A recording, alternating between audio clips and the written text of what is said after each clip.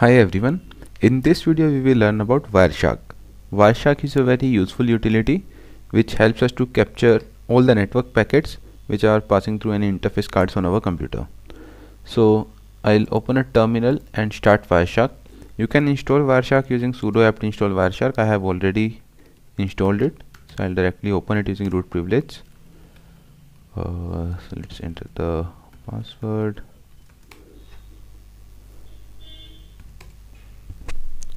Okay, so this is the Wireshark interface. So I will start the packet capturing using this button. So let's try to open some website. Let's say csc.iitb.ac.in, and you can see that there are lots of packets which we can see in Wireshark. So there are various different IP addresses. Let's first find what is the IP address of csc.iitb.ac.in.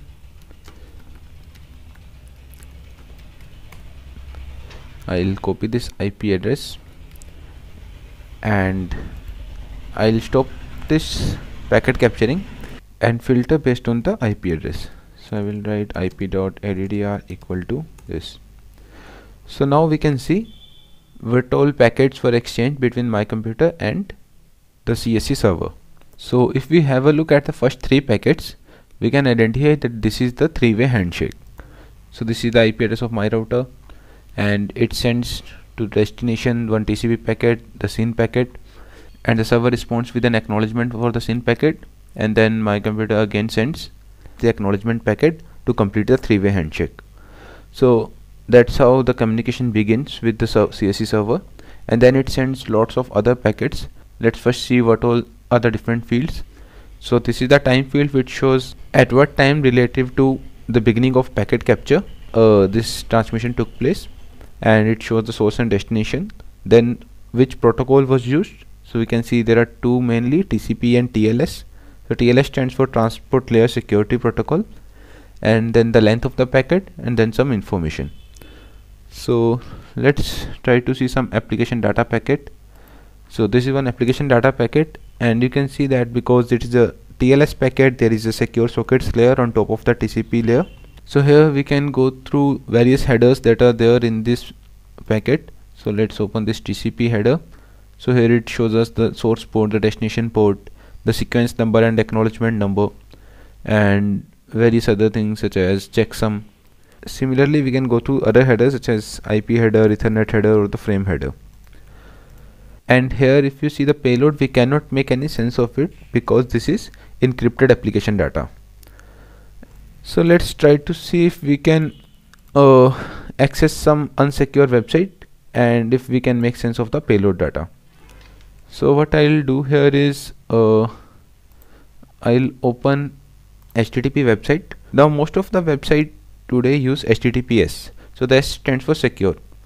So they will encrypt the packet data before sending it over the network. But here I have copied one URL which is still using HTTP. This is the website, and if I go to this login page, then here we can see that there is a red line on the log, and here it shows us that connection is not secure because it is using HTTP. Let's start the capture, and I'll continue without saving, and I'll remove this filter also.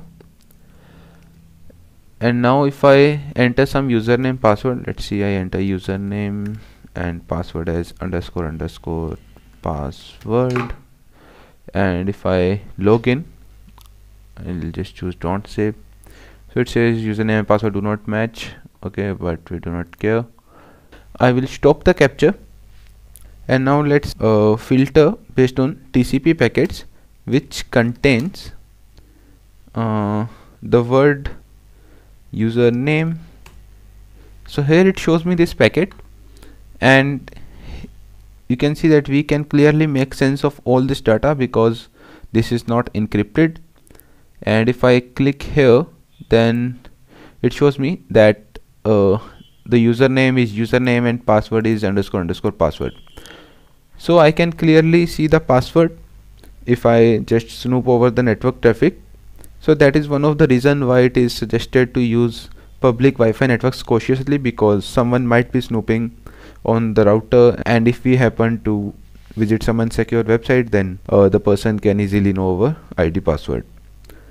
So that was it for this video. Thanks and have a nice day.